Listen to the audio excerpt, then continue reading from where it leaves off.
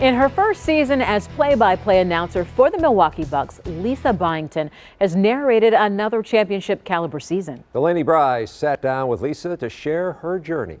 It's the players, right, that we're celebrating, but it's the fans that add that celebration. Celebrating the game is something Lisa Byington has done her whole life. You know, I grew up a huge Michael Jordan fan, and so I had Michael Jordan posters all over in my bedroom, everything from the life-size, ruler poster where he stands this, this tall. So when the Milwaukee Bucks came calling, Lisa didn't hesitate. Who wouldn't want this job? It didn't always start out that way. I was like a local news reporter and then developed into a play-by-play. But who wouldn't want that? Who wouldn't want to sit where I'm sitting and calling the best games and the best players in the world and having the best seat in the house?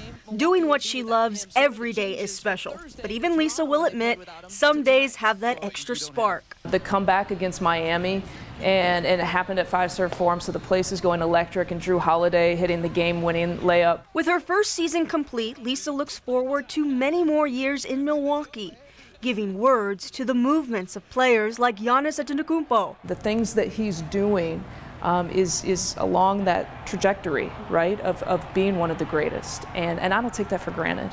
Watching him at shoot-arounds, getting to watch him at practice, watching him in games. He's what I call a genius on the court and off the court.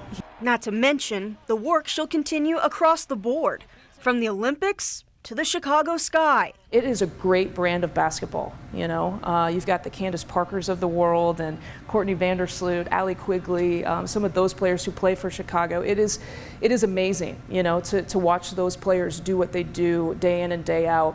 But for right now, as the Bucks playoff push continues, Lisa can't wait to just celebrate the game. I want to experience what the fans feel, what the fans see, and what the fans experience. And when you're putting on the headset, you don't always have that opportunity, so I'm looking forward to it. So when Lisa is calling next season, you'll hear that admiration in her voice.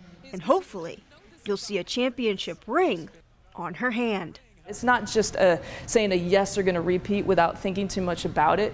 But because of what they did last year and the things that they've had shown, especially at the end of February, when they responded to losing that game to the Bulls, they showed their championship medal, and I think they're ready to repeat this year.